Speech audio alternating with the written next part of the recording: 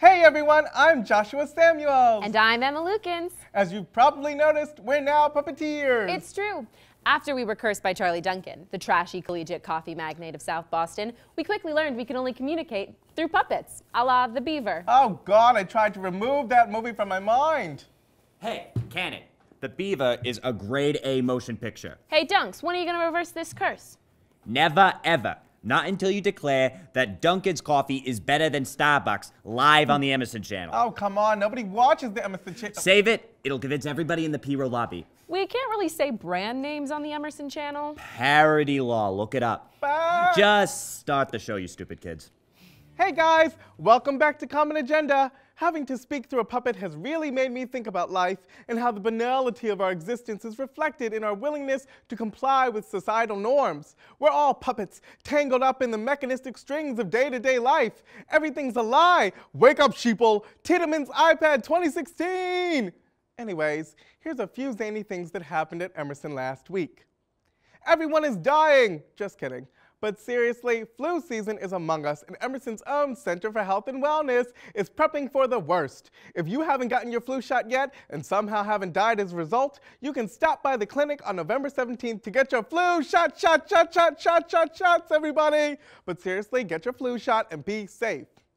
Emerson's class of 2018 is holding an off-campus living info session Thursday on the 5th floor in Colonial, just in case some newer students wanted to live in Allston or with their crazy aunt in Southie. They will be exploring the variety of options that Boston has to offer, ranging from studio apartments to the finest benches in the public garden. For those last-minute shoppers, you know who you are. CVS jacks up the price of cardboard boxes for people who don't buy them in bulk. You can't afford it. The Emerson rebranding survey was released this month and is just as poorly put together and patronizing as you would expect. So here's my TV puppet personality opinion that you have to listen to. Take any picture with visible fedoras out of every part of the school's marketing and stop having Lee Pelton's grandma run the school's Twitter. While you probably agree with me that these are the most pressing issues, feel free to give your own opinion by clicking on the link in your Emerson email. And now for the crime log. The ECPD and Boston Fire Department investigated a fire alarm set off in Piano Row last Wednesday. The cause of this pandemonium was a student's late-night macaroni and cheese. Emerson College is an art school, but I don't think this includes the culinary arts, or fire safety arts, or for that matter, basic microwave operation arts. At the end of the day, I think we can just chalk this up as another reason Guy Fieri needs to visit our school and save us from culinary incompetence. And now here's Joey Sachs with another Slamma Jamma installment of Focus on Film. Well, that's all the time we have for this week's Common Agenda. Tune in next week for, I don't know, probably more self-aware shenanigans. Guys, I can't reverse the curse until you give me some product placement here. No way, Jose. We're on the Emerson Channel. We have integrity. Yeah, much like the 68 no-no words, we'll never say that Dunkin' is better than Starbucks on live TV. I'll give you $3. Dunkin' is better than Starbucks? Worth of Dunkin' Donuts coupons. Rat! Oh, we've been fooled. Ugh. And the curse is reversed. That's all that matters. Thank God. I hope we don't have another curse episode. Ugh. Well, I guess that's our show, everybody. Be safe. Shove Dunkin' down your throat. Rose. Absolutely not. Hey everybody, I'm Joshua Samuels. And I'm Emma Lukens, and I'm about to get a pumpkin spice latte. And this is my fashionable fall scarf. And these are my Ugg boots. And this is Common Agenda. It's kind of more like venti pumpkin spiced Common Agendate, if you ask me. Oh, stop, Emma. You're taking this way too far. I love it. And here's the official Common Agenda Starbucks butler, Jean-Michel Meppa. Here are your coffee beverages, mademoiselle. Why is my name on this, George? And why is my name spelled Irma? Because je ne parle anglais. Welcome back to Venti Pumpkin Spice Common Agendate. Well, it's been a week since daylight savings time began and my biological clock is ruined. Seriously, I've been asleep this entire week, so here are a few news stories that I'm pretty sure are real and not an elaborate Frappuccino-fueled fever dream. Somebody call the veganist Kathy Freston because the DH's vegan station is now open on the weekends. Now you can wait in line and get that tasty tofu fresh cooked 7 days a week. Now your vegan friends have no excuse to skip out on your weekly Sunday brunches. You hear that, chrysanthemum? There's more than just eggs, tater tots, and pretend pasta at the DH. You literally have to come. Becky Tinker, a 2011 Emerson graduate, released Everstar, her first pilot and children's animated series, on Amazon Prime to rave reviews from the site's users. Everstar follows the story of Ainsley Wickett and her friend as they go on an intergalactic adventure to save the alien spaceship Everstar from disaster. This is part of Amazon Prime's pilot season, which means that Becky Tinker needs good reviews for the series to get picked up. Watch the episode and give your honest feedback, or just click 5 stars. You never know when you might need the mafia.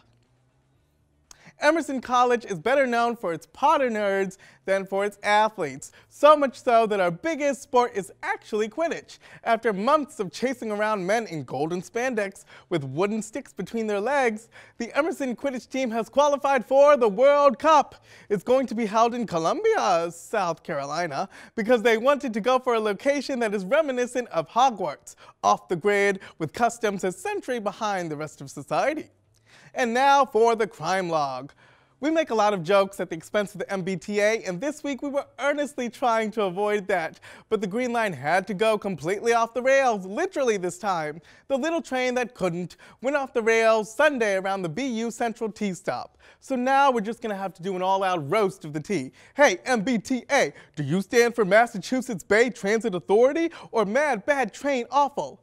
That's right, I'm the Roast Master General, and maybe it's time we get you some training wheels. And now let's stay on track with Paola and Stage Spotlight. Well guys, my caffeine buzz is wearing off, so that's all the time we have this week. Make sure you tune in next week for more news stories and upcoming events. Bonjour, I have brought you 2 cups of my special blend of pumpkin spice latte. Oh, Meppa, you shouldn't have. You're right, I shouldn't have. This PSL doesn't taste like it's a PSL. It tastes like a magic potion. It is a magic potion, and I am not really a barista. It's me, Charlie Duncan, heir to the collegiate coffee empire, and everything that tastes like dirty water. Dunkin' doesn't taste like it's dirty water. Trust me, I make it. It's literally just water from the Charles. Oh no! Is this a contrived way to make us wear stupid outfits on the next week's episode? Maybe. Mwahahaha! I certainly hope it isn't, but we'll see you next week, everybody. Be safe! Hey Spookersonians, I'm Emma Lukens. And I'm Joshua Samuels, and this is my ostrich, Eduardo. Why do you have an ostrich?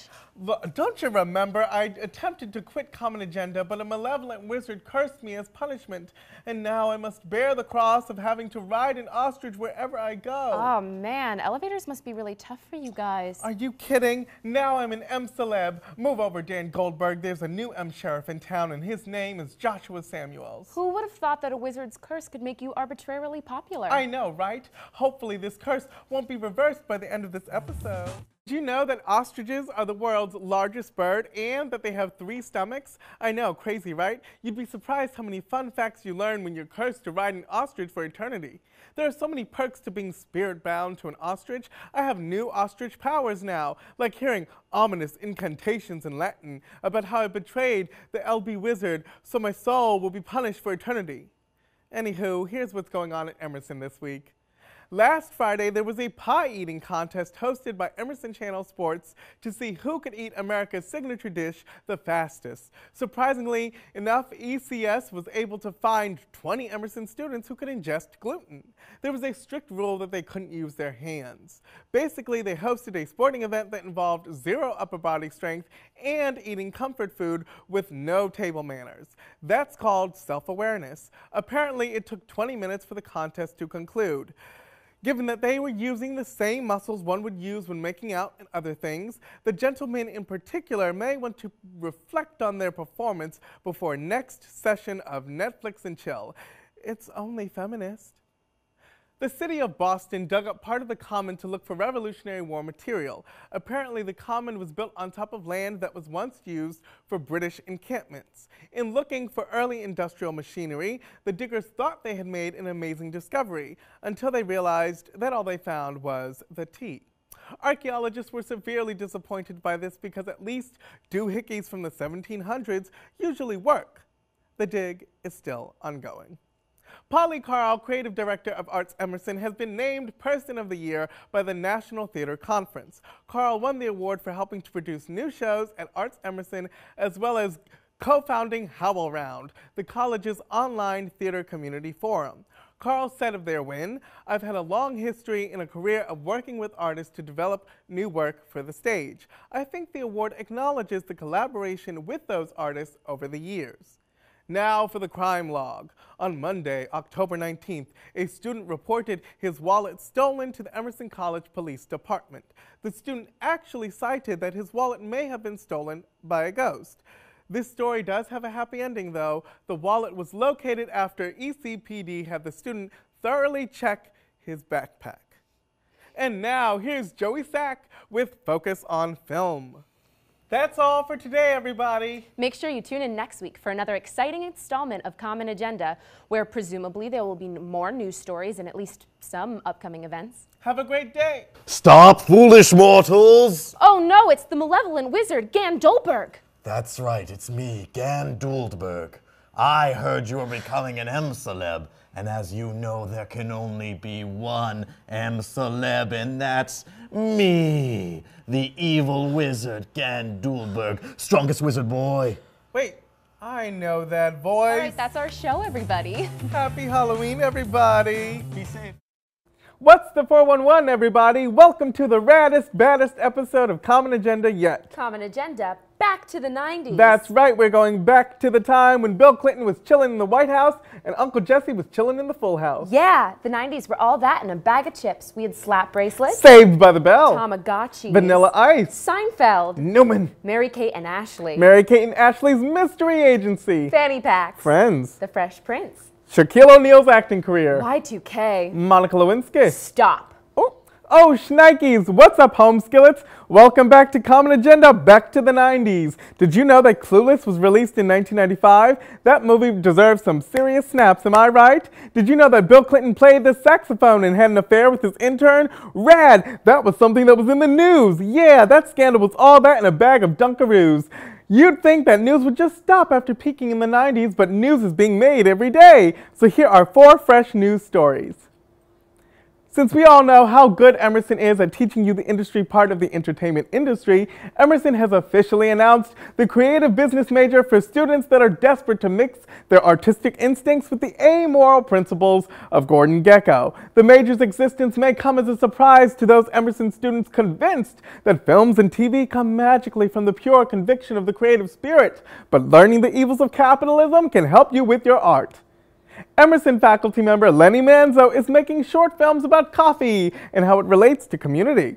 It reflects on Emerson's lack of activity in the last few weeks that we are reporting on it over anything else. But think about it. Think about how necessary coffee is in your life. I know I would be a high school dropout, sleeping in a box and ranting about the real ending of 10 Things I Hate About You to passing strangers with small children if it wasn't for the boost that I get from my daily dose of caffeine. Thank you, Depa. We don't take enough time to thank coffee for holding our community together.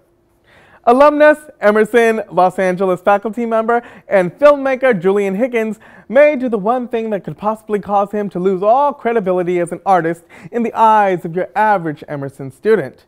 Get nominated for an Oscar! Julian Higgins' film Winter Light was selected from 144 submitted shorts to be a finalist for the Academy Award for Best Live Action Short. To boot, IMDb's recently released early Oscar predictions by Keith Samanton, which has him winning. We would like to congratulate Julian on his achievement and making Emerson proud. We would also wish him the best of luck in convincing his more pretentious students that he's more than a corporate sellout. And now for the crime log. Last Saturday night, while you Emersonians were getting lit at some Film Kids fundraiser, Boylston Street was also getting lit in the fire way. There was an incident of arson reported early in the morning at 2 a.m. The only thing I can think of that would have led to this is a lighter mishap from a student taking a late night schmilk break. And now here's Julia Linger with Weekend in the for this week's episode. Tune in next week for... We can't have another episode next week. What do you mean? We're done. We're free. It's winter break. So we don't have to read dumb jokes about memes anymore? No, sorry, Bob. Let's just live in the 90s forever. The 90s are the place I was always meant to be. Yeah, now we can stop. We can't change the past, Josh. You're right. I guess we can only hope for a better future. I know that I can't take no more. It ain't no lie. I want to see you out that door, baby. Bye, bye, bye. Have some happy holidays, everyone. And for the last time, Be safe.